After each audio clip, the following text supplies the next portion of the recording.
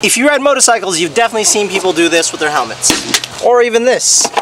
It happens all the time. And there's always gonna be that one guy that tells you your helmet is no longer safe to use. Now let me ask you this, if you just dropped 500 bucks on a new helmet, and on the way out of your favorite shop, you happen to drop it on the ground, are you really gonna toss that lid in the garbage? The answer is no. This is my $1,200 helmet. I've been using it for the past 3 years. I've actually low-sided in this helmet 2 times. On both occasions, the helmet did not touch the ground. So just because I crashed on a motorcycle wearing a helmet doesn't mean I'm gonna replace my helmet. Here's an article on Bennett's UK where they tested a customer's Arai helmet that had just dropped on a ferry. Incredibly, the inspection revealed that it had no defects or damage besides the cosmetic scrapes. As I've said before, there is no correlation between your helmet being dropped and it being safe to use. But hey, if you just spent 1,200 bucks on a helmet and it happened to slip from your hand and it fell on the ground, by all means, toss it in the garbage and drop another 1,200 bucks, you fucking idiots.